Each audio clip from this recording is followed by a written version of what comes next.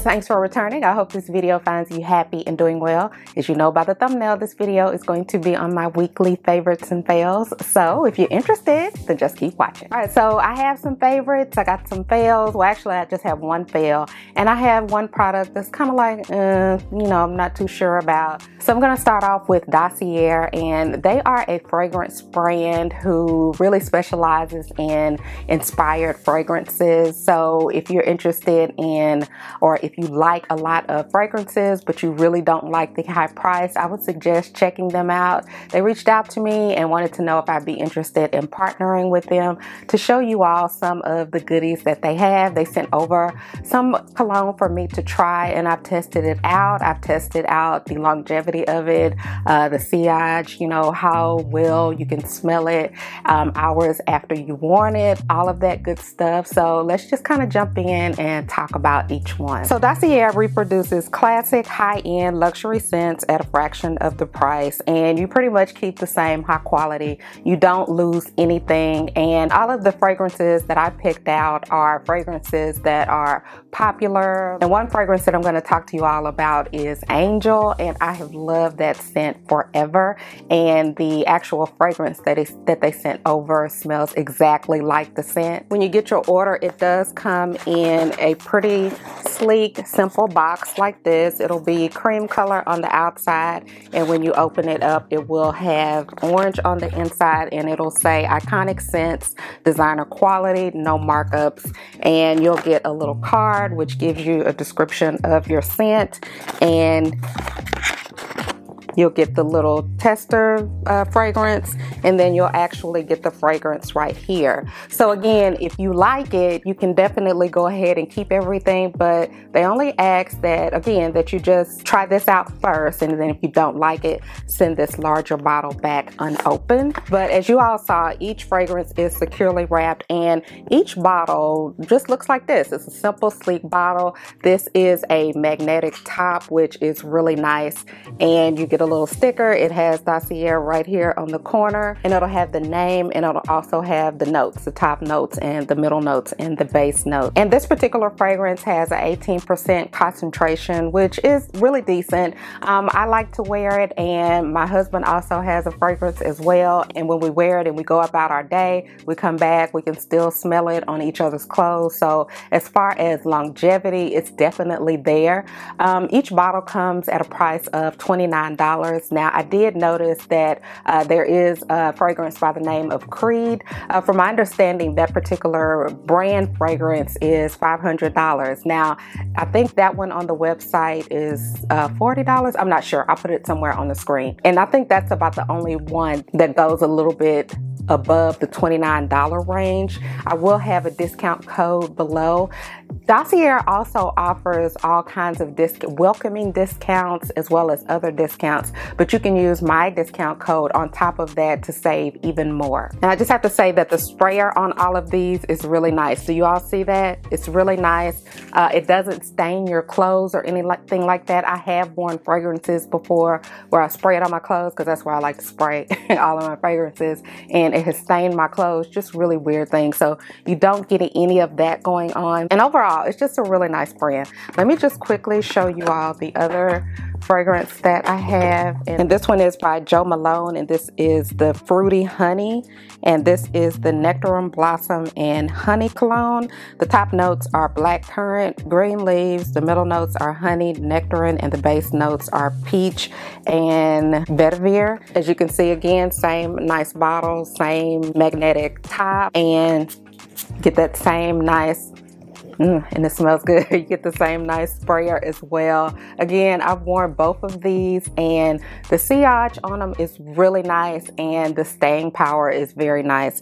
For this one as well, you get a 18% concentration. Again, you get a card with each one, and they're just really nice. Personally, I think it's really nice that you can get some inspired fragrances that smell much like the original ones on the market. But yeah, this is Dossier, and I would definitely suggest, if you are a fragrance fragrance lover, but you don't like the high price of it all, I would definitely check this out. All right, so next I'm going to talk about a moisturizer, and this is a vegan milk moisturizer by Milk.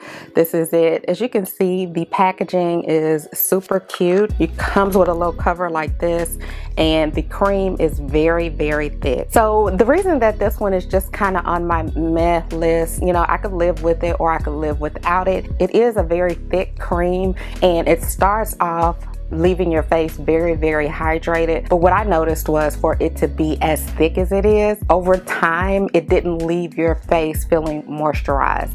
And historically, all of the thick moisturizers that I've used, it really left my face feeling very moisturized, hydrated, you know, just hours after use. But this one, not so much. You just kind of get the idea that it's going to leave your face that way, because it does feel hydrating, supple, and all of that good stuff. It's just over a time, I felt like it just didn't live up to the mark of all of the other thick moisturizers that I've tried. So this one, while the packaging is super cute, love it to death, it just came up on the meh list. All right, so a fail for me would be the Saturday Skin Avocado Date Seed. This is the Wide Awake Brightening Eye Cream. And so this is it right here. Comes in, it really doesn't come in your classic eye cream bottle, but this was a fail for me because after using it for probably 4 months, I've had this for a while, it didn't do any type of brightening to my eyes. And you know, I feel like with the eye creams, you really do need to use those for a while to see if you're going to get any results, or at least give an opportunity. Some eye creams work faster than others, you know, just kind of depending on the ingredients and what other products that you apply on your face. But this one really didn't do the job for me, so this one's coming in at a fail. I feel like I did give it a fair amount of time to use. If you've used this product and you felt that it did lighten your eyes or it did make things brighter, definitely leave me a comment down below. Maybe I used it wrong. Maybe, you know, I don't know, but I used it exactly how the directions stated. So yeah, this one was a total fail for me. All right, so a favorite that I have is by Biossance, and this is their Squalane Zinc Sheer Mineral Sunscreen. This is it right here. And you know, on lazy skincare days, I have to say that after applying my toner, I'll just apply this and go ahead about my day. It doesn't leave that white cast that I think pretty much everybody hates, and it is very moisturizing on the skin.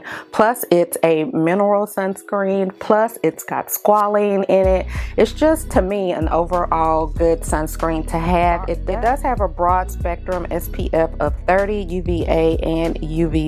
So in the world of sunscreens, especially if you're trying to steer away from chemical sunscreens and you're looking for a mineral sunscreen, I would definitely check this one out. Right, so next I have a mask, and this is by Kinship, and this is their Mint Mud mask. And for the past week, this has been a favorite of mine. You can use this up to 3 times a week, and it's really good for unclogging the pores and just kind of clearing everything out. It looks like this, and it does smell like mint. So, and when I say mint, it has a strong smell of mint. This does come with a spatula, so you do get a applicator tool to apply it all on your face. But it's really good just to make sure that all of your pores are unclogged and keep them clear, because you all know if you have clogged pores, it just kind of leads to other things like acne and just other things that you really don't want. So yeah, this has been a favorite, and I really like it. And you just apply it like a traditional mask. You apply it all on your face, and then it dries down, it hardens up,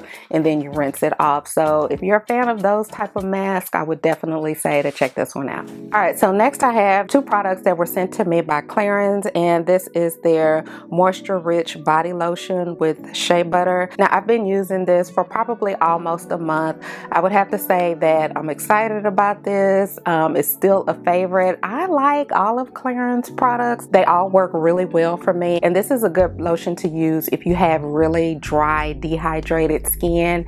And this lotion also isn't going to leave you feeling overly greasy or slippery, so to say. You know how some moisturizers, they're not sticky and they're not oily, but you still feel that there's a little bit of, you still feel the moisture or the wetness there. This one, not so much. It does absorb really well into the skin, and it does a really good job of leaving your skin hydrated and moisturized throughout the day. So this isn't one where you apply it and then a couple of hours later, or sometimes minutes later, your skin feels dry. I don't know what's up with that, with those type of lotions, but they call themselves lotions. But anyway, this one is not like that, and the consistency of it is very thick, as you can see. See, it's not running, so it's one of those thick type of moisturizers. Really good. And it does have a scent to it. I don't know what this scent would be. I don't know how to describe it, but it does have a mild scent, but it does go away once you have it all, you know, rubbed in your skin. And see, just leaves your skin really nice and hydrated. So this has definitely been a favorite of mine. All right, and the last one that I have is by Clarins, and this is a cleanser, and this is a mousse foaming cleanser, and it's made with alpine herbs, tamarind pulp extracts. It's for all skin types, and it's a renewing cleanser mousse. So this cleanser is really nice, and what I like about this cleanser is that you can use it on just regular days, but also to take off your makeup. Some cleansers do a better job than others. Even though this isn't a makeup remover, this one does a really good job of breaking up makeup. So if you're one who likes moussey type of cleansers, and you're also looking for something that's going to really break up any makeup, dirt, and debris really well on your face, well, you don't have to go in with a second or a third cleanse, I would definitely say to check this one out. And it pretty much looks like that. Okay, really thick. Okay, and this one has a scent too. I